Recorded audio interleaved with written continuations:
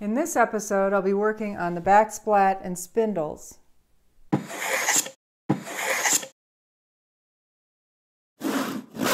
One of the approaches to doing the back splats is to use a form to laminate the pieces together in order to get the curve.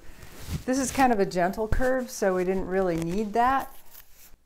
We actually put together a laminated back splat on our prototype chair, decided it was a lot of work and a lot of mess and really a little bit difficult. It came out okay, but doing it one solid piece of wood came out better for us. I was able to get 2 back splats out of each thickness of boards by stacking them one on top of the other and then cutting them out between on the bandsaw.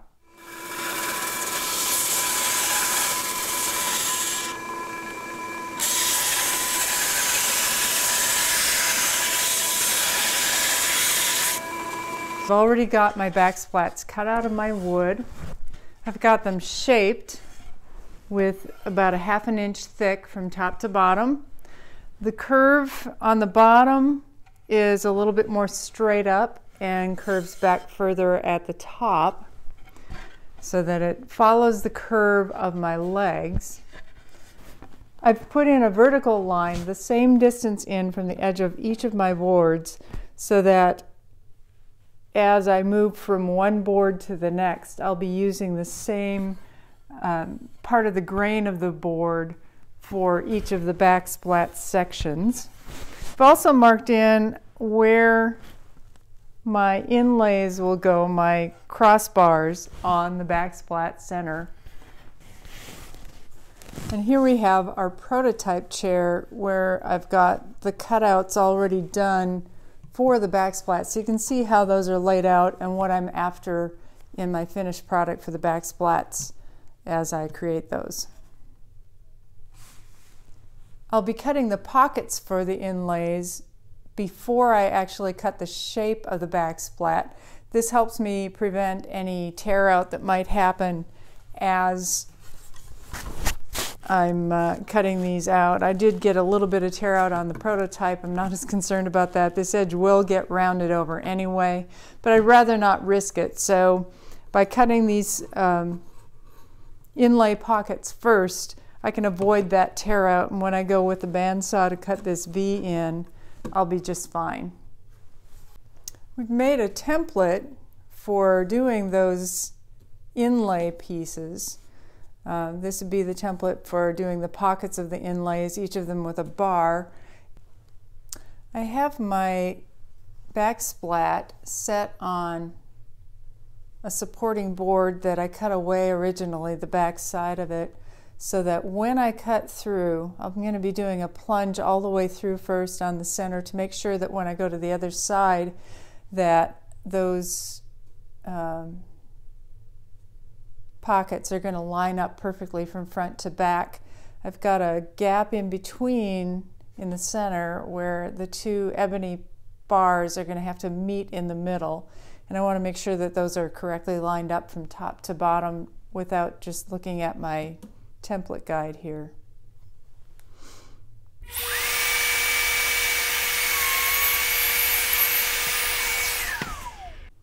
And now that I have the holes drilled into the center of each of these all the way through, I'll be able to register that on the back side and ensure that my template is lined up correctly when I go to the back side. And the next step would be to route out the depth of each of these pockets to hold the front side ebony plugs as they go in.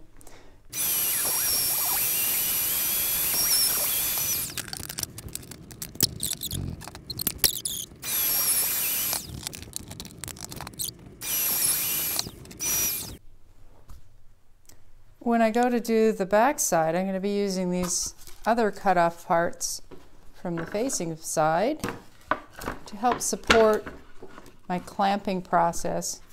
These just kind of cradle my piece in place. One of the important things on laying my template on my back splat itself is to ensure that my bars are going to go horizontal and not be slightly angled off. So I have some lines for reference that I square up with the side of my board. A couple places just to make sure everything is truly square with my board. That looks really good. So this top hole is lined up all the way through, and I don't have any side-to-side motion in there, so if I can line this up in that hole, I'll know I have a good match. And the depth of the holes on the back side is the same as on the front side. I'm going just 4 millimeters in, and that's set by this.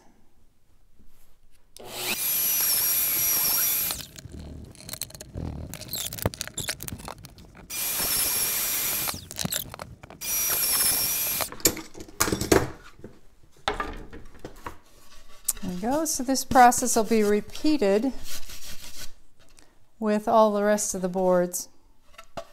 This roughness will come out when I clean up the holes, and this is just for the center back splat. The next step with the back splats is to put the tenons on the bottom ends. In order to do that, I'm going to use the panel router. To begin with, I've got the panel router guide set on the very bottom with just using the pointed end following along in the track, and that's so that I can get a straight line across on my board that I now have clamped down. So I've got it set to clean away about a 1/8 inch shoulder on each side of the boards.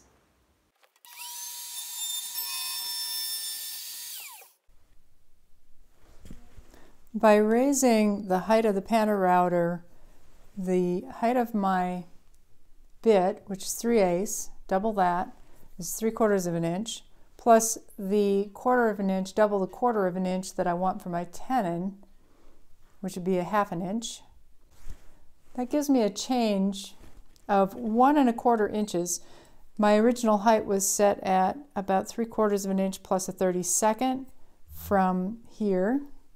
So if I make it 2 inches and a 32nd, I'm going to give it just a little bit of extra, about a 64th more. I'd rather have my tenons tight and be able to shave some away. So when the router bit comes in at that height, I'm actually going to be going backwards against the piece. Looking at the bottom of where the bit comes in, that'll leave me a 1/4 of an inch tenon.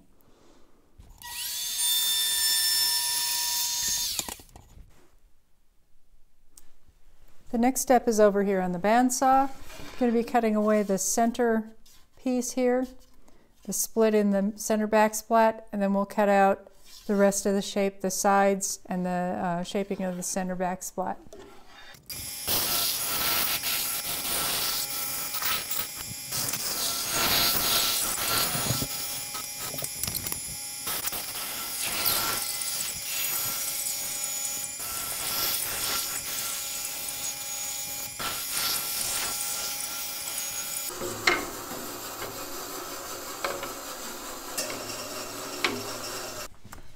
Continuing with the work on the back splats, I've got them shaped out of the main board.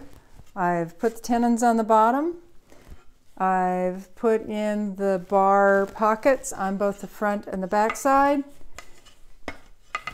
I've put the slit up the center. Then I cut out the pieces. So I've got all of my sides. They're all marked with which piece goes with which chair.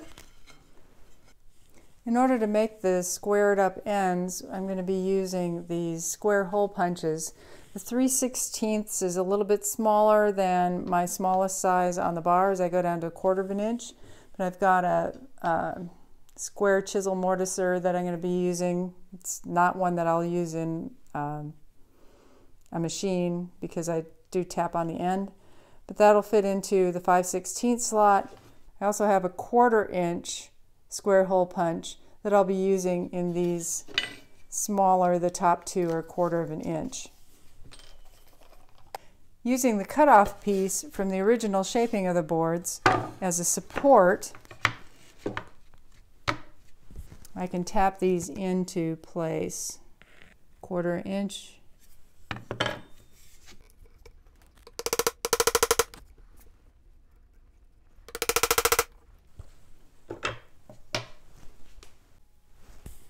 I also want to ensure that each of the outside edges of these is equidistant on either side. So I'll be using my square just to make note of where those edges come. So that's the distance that I want to meet, is right at the edge of my square.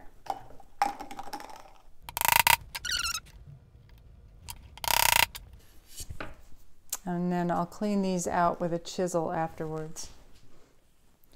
I need to cut a gap in each of my pockets for the ebony bars in order to allow those to join in the center.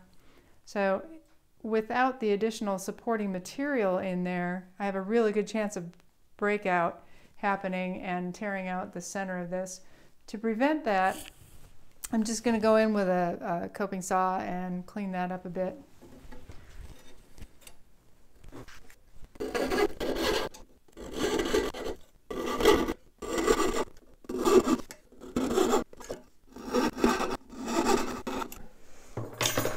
And the other side.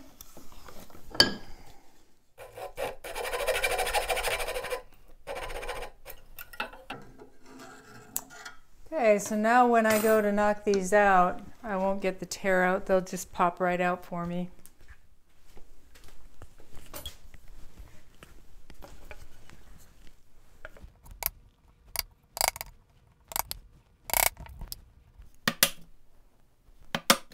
The next step with the back splats is to clean up these outside edges and get them nicely rounded over, both on the back splat and on the two splines that go up either side. So for that, I've already got it roughed out with the bandsaw. I have my spoke shave set on a very light cut. Need to look at the grain here. Occasionally I'm going to get some backwards grain. The advantage of this is that I can go on either side and even it out. And with a smooth stroke, I can see almost like a plane where I'm missing things and I need to even it out a bit. On the first light pass, you can kind of see where it's a little bit darker and how uneven that actually is. A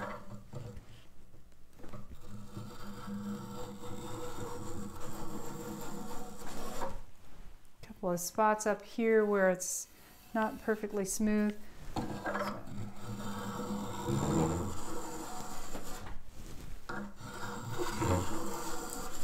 Got some backwards grain working in here, causing chatter.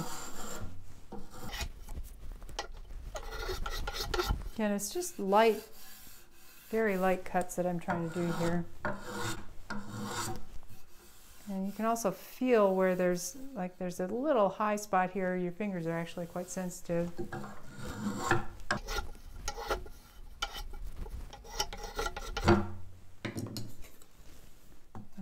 Hard to it.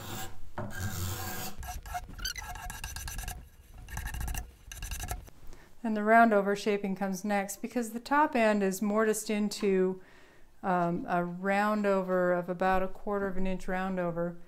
That's going to be a lighter round over up here. Down on the bottom, this is not housed mortise. The bottom is just, the tenon is in the mortise, but this rests firmly against the bottom rail. So there it can be a heavier curve and just a light cut.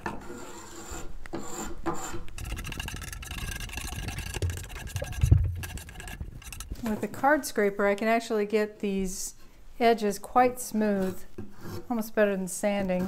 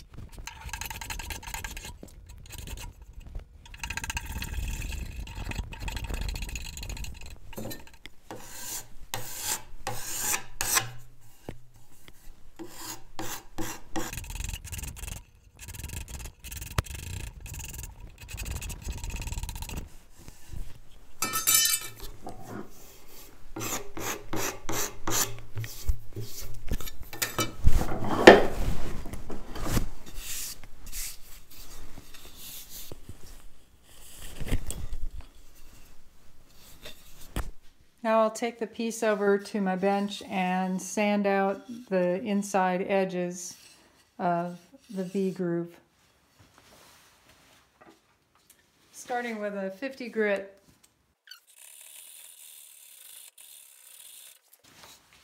Now moving on to a 120 grit.